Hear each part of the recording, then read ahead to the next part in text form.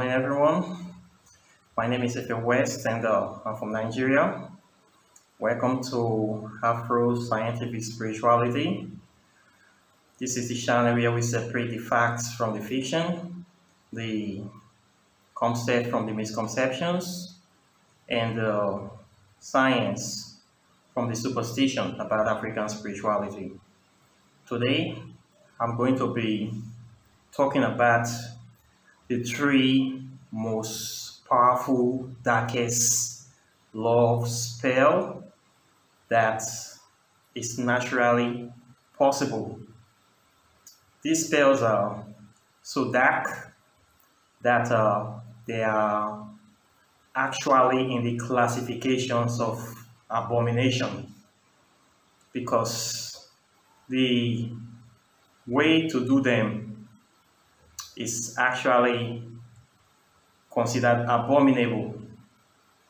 Yes, and the effects are very devastating to the subjects, and it can actually be also quite devastating to the caster as well. So you need to know this. Before I will proceed in this video, I will also state a disclaimer that the information you are going to receive here should be used on your own violation. You are on your own. I will not be held liable for any use, misuse, abuse, misinterpretation, misunderstanding of this information. Once again, use at your own peril. Whatever benefits or repercussions or consequences, you are going to bear it alone. I will not be there. So you have to know this. I will have to assume that you are a responsible adult, capable of making right decisions, and capable of knowing what is good or what is bad. Okay, so let's proceed. First of all, I want to state my view on love spell, the way I see love spells, and what I think about them. Love spells are spells that people do for love in order to ensnare, entrap, or hijack the attention of somebody to make the person more affectionate towards them, more loving towards them, or to get more favors from that person, or at the worst case scenario, to enslave a human being to their will, to bind somebody to their internal will in this lifetime. Spells, quite naturally, love spells for love. This is a situation that have always been happening since mankind, I believe, since humans discovered sex in the beginning of time. Males have always been doing things to get the attention of females. Females too have naturally been doing things to get the attention of men. We will see men going out of their way to get gift items, provide food, clothing, shelter, anything to make their females feel happy or feel wanted. We also see women doing all sorts of crazy things to get the attention of men. Women putting makeups, spending 2-3 hours in front of mirrors, painting fingernails, rubbing powders, painting their lips, eyelashes, ear lashes, earrings, hair extensions. Some even go to the extent of doing plastic surgeries, radical plastic surgeries, all in the name of trying to get attention from men. We have seen men going to get items that they cannot afford, stealing items, stealing money, stealing resources, all to impress women. We'll see men buying very, very expensive cars, expensive items, things that they don't really need, all to impress women, to get more women into their life. In my own view, all these things you do to attract more love or attention from the opposite sex, they are all spells. I see them as spells, whether you like them or not. When you as a man go to buy that overly expensive car, you take a loan to buy that car just so you can be the talk of the town. Car that you don't really need. You are actually kind of doing a spell to ensnare or to make yourself more, put yourself in a position to be seen, to be considered by females as a veritable partner to those females. You are actually doing a spell. You are casting a spell by doing all those things. When you go to buy those expensive perfumes, expensive clothes, the latest fashion, you go to the shopping mall, you buy so many gift items to send to a love interest just to make that person notice you. That is a spell. That is why I see it. The same thing with what the women does. When they get those expensive hair they cannot afford, hair extensions, you already have natural hair, you are still trying to enhance it in every way possible. Changing your voice, dressing in a certain way, wearing short skirts, exposing yourself, exposing your ass, your breasts, painting all your fingernails. You notice that this work, right? People actually look at you. Men go crazy. Men fall, break things, get accidents just because of your appearance. What you are doing is you are casting a spell on everybody around you to make them notice you, to make them want you. There is no difference between you and somebody that goes to meet a spiritualist or a dibia to give them a portion or a kind of material so that you can apply to make people love you. There's no difference between you and that person. Both of you, all of you, are spell casters. And people cast spells every day, whether they like it or not, or whether they know they are doing it or not. We cast spells on each other on a daily basis in life. The only difference is that some people know how to do it better than other people. Some are actually experts at doing it. Some are masters of the game. Some are mistresses of the art of seduction. While some are just doing it out of their natural instincts, but they don't know they're actually casting spells. But we cast spells on each other. We cast love spells every day when we go out.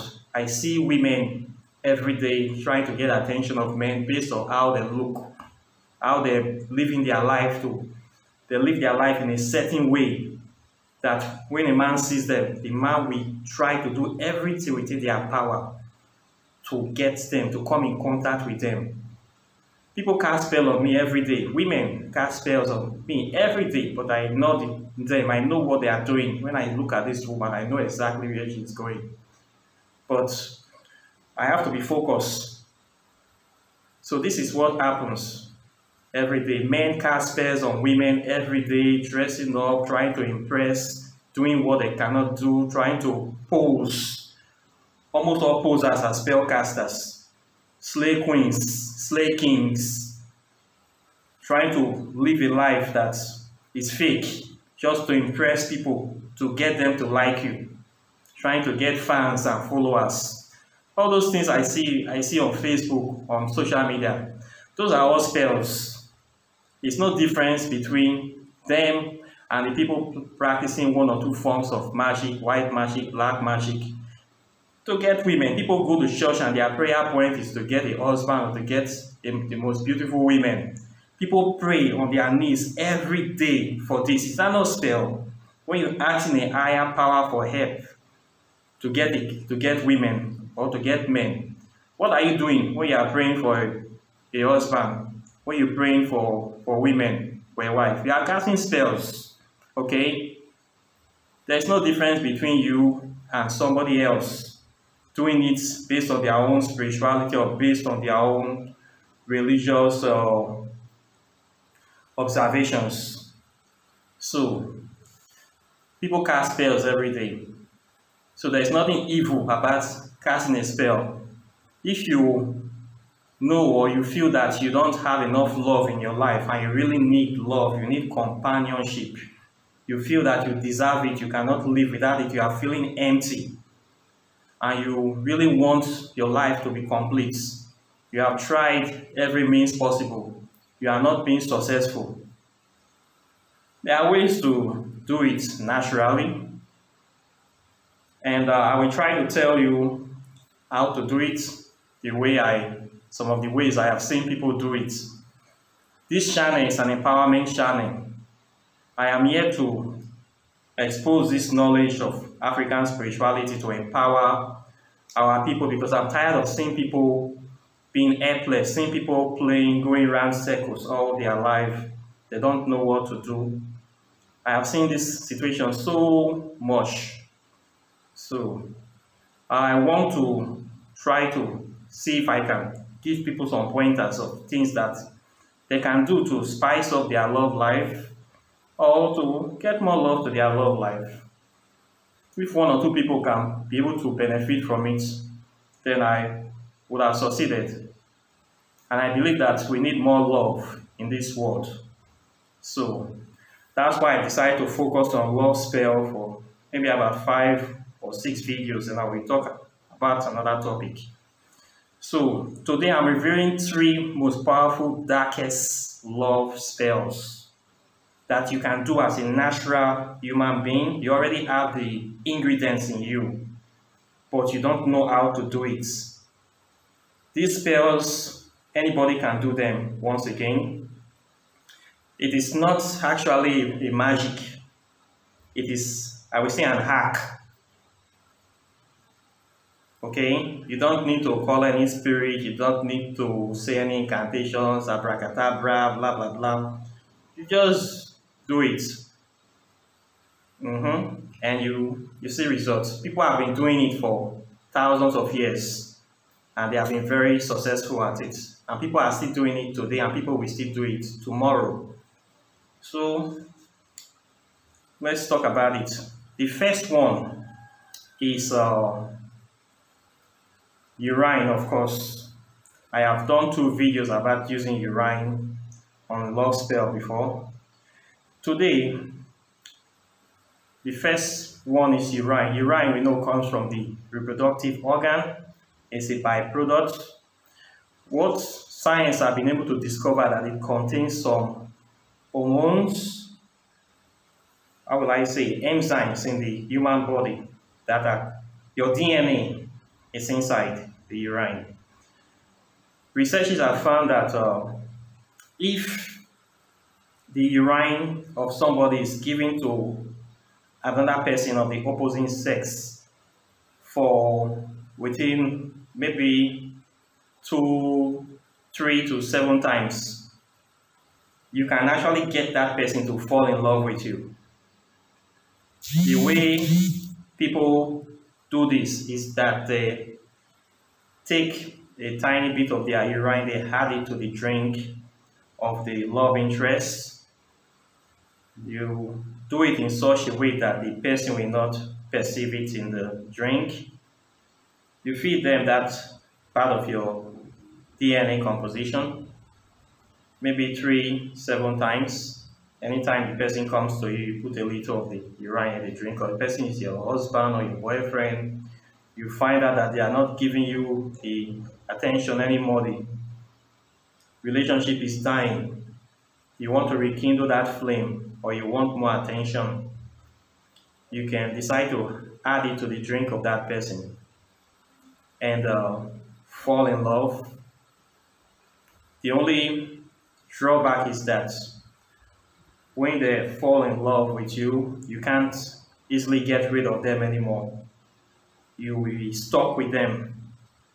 So we need to want to know if you are ready for that kind of relationship, if you want to be seeing the person all the time before you go about doing this kind of thing. That's why it's very dark to get somebody to drink your own urine against their will. If the person catch you doing that, you are in a very big problem. But people have been doing this in the magical circles, and it's very effective. The other way, number 2, is the use of sexual fluids, your seminal fluid, your sperm, and the vaginal discharge. It has also been used by people in the past to add to the food or drinks of the love interest, and the love interest also falls in love. It also have to be done about 3 to 7 times. Once you get it into the person, they're kind of turn on to only you, and they always think about you, and the person only do what you tell them, and also the person will be stuck with you as well. It's a very dark love spell for you to give your sexual fluids to somebody to ingest.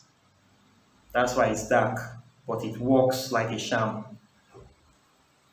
Both parties can do it. The women can give to the men will fall in love. The men can also give their sperm to the woman falls in love.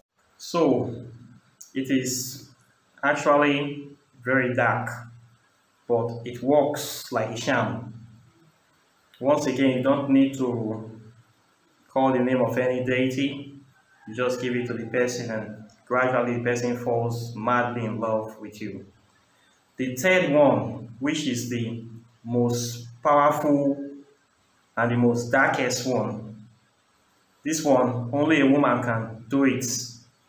This is the situation where the woman uses her menstrual blood, menstrual discharge to fill the man.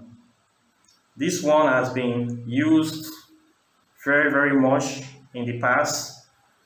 In fact, in my state, in Nigeria, it is very, very popular, this particular spell.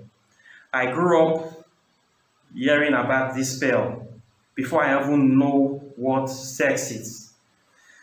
The traditional name of the spell is Egbele Kokomio. Most people from Nigeria, West Africa, we know that name very well. It is the name given to it by the Ishekiri tribe in Delta State. There was a time the Ishekiri women were very notorious for using this spell on men, whereby they feed this Egbele Kokomio to the man, and the man goes crazy, totally crazy. The man don't just falls in love, they die in love, they dies in love. It's composed of them adding a portion of their menstrual blood into the food of this man, and the man dies in love.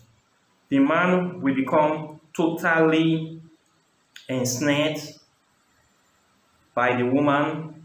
He will totally fall in love with this lady. In fact, he will become the slave of the lady, and he only does what the lady tells him to do.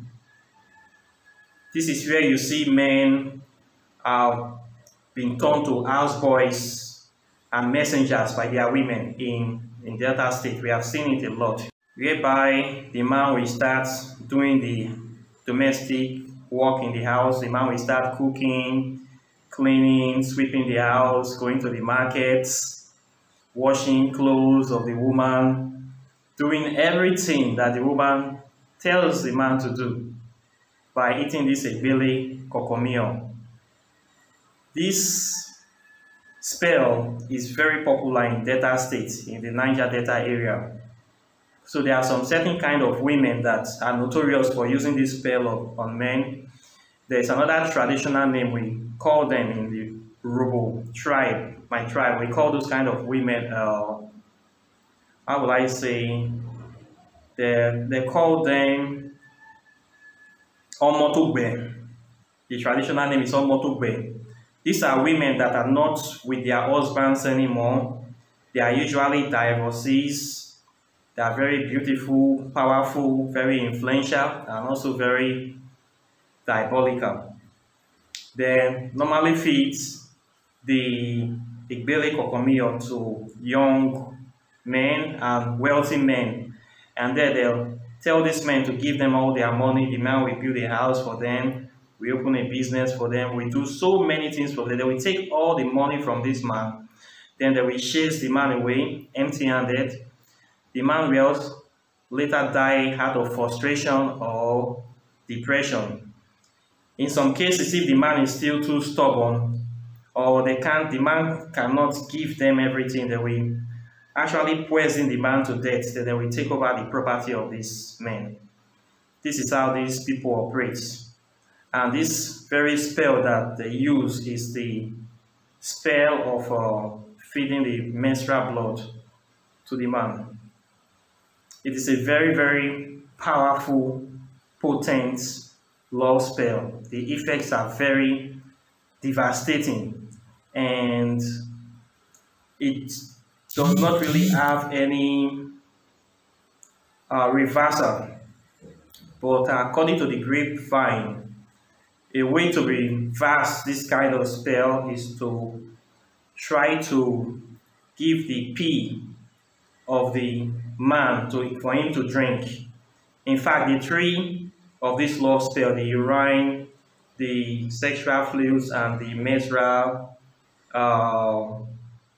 love spell, the way to reverse it is to get that person that is the victim to try to get them to be drinking their own pee, so that it will clear their eyes for them to see, for them to realize that they have been under a spell. But for the process of giving them their own pee is also another problem as well, because it will be very difficult for them to get them to drink their own pee to clear their eyes. So there's actually no reversal. These spells have been used to destroy the life of many, many men in Delta State in Nigeria. When the man has become totally dependent on the woman, he does not have any will of his own. Most times you see the women start maltreating these men, abusing them, sending them to do all sorts of menial jobs, things that you know that a man will not do, an African man will not do on his own sense. You will see the men start doing this, then you will see the women start insulting the men. After they have taken everything from them, they will say you are lazy, you don't have a job, you can't work, you don't do anything, you are good for nothing. They start insulting this man, which is very, very bad. People will start having questions. The man will just be there without will, totally hopeless and depressed. And at the end of the day, the women will leave these men, they will push them away. That is how the life of the man will become destroyed. So these are the dangerous effects of the spell. You have to be very, very careful with this kind of thing. I wanted to expose it in this channel to know that this is what is obtainable. This is what happens. If you don't really love somebody, you should not eat their food. Most times from where I come from, there's a saying like that. If you don't want to get involved with the person long term, don't eat their food. There are some particular tribes that when you mention it in my state, men will run away, will just tell you that if you go there, you are going to die. Because they are very notorious for this. The women of that tribe always do this to men. They always feed men this food, and they turn the men, they make the men stupid, and they take everything from the men, including the children from the man. There's a particular tribe that is notorious for this very spell. This is Igbele Kokomio. So It is not something that is not new. It is very, very popular. If you feel that your love interest is maybe promiscuous or it's not paying you much attention, it's not giving you enough love, you can use a little to make them more loving to you. But if you do it too much, you're going to destroy the life of that person, because it does destroy the life of the person. It makes them die in love. It's a very dangerous, dark love spell, the most darkest love spell that humans can naturally do, that people are doing. So this is the 3 love spells for you. I hope that you enjoy the presentation. Like and share this video. I would like to know about your opinions. Questions and comments are welcome.